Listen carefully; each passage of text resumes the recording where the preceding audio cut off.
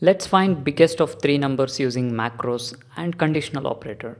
I'll take three integer variables. I'll ask the user to input three integer numbers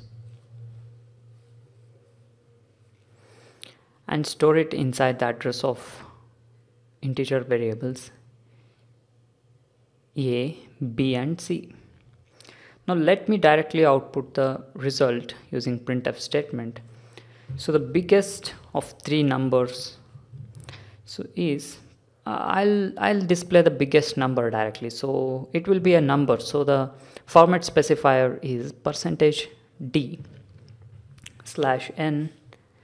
So I'll call biggest and pass the user entered numbers, that is which is present inside variables A, B and C. Now let me define this macro biggest.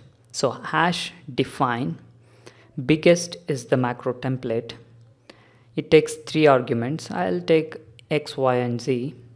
So let me write macro expansion here, wherein I'll be using ternary operator. Don't use semicolon at the end, by the way.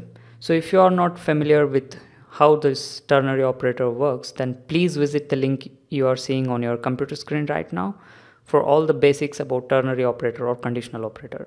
Here I'll check if X is greater than Y and means as well as X is greater than Z. In that case, X is greater, so I'll return the value of X. In the else part of this ternary operator, I'll write another condition, which is if Y is greater than Z. In that case, return Y, else return Z or Z. So that's it. So this is how we find biggest of three numbers using ternary operator, which I'm writing inside macro expansion. So this should work. So let us check that.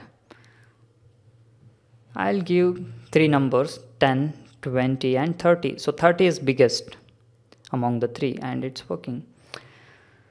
So if you want to take this to new line, it won't work. To make it work, you need to have macro continuation symbol here.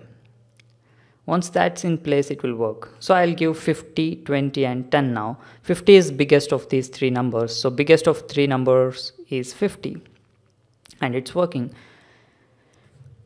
So this is how we make use of macros.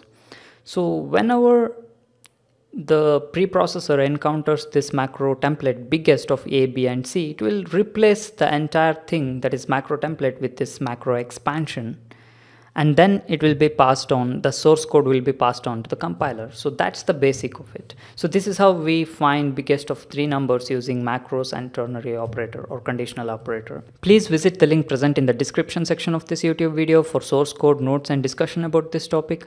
Please stay subscribed to our YouTube channel and blog. Share this video with your friends on WhatsApp, Telegram, Twitter, LinkedIn, Facebook, etc. And please do not forget to like this video on YouTube. Thank you.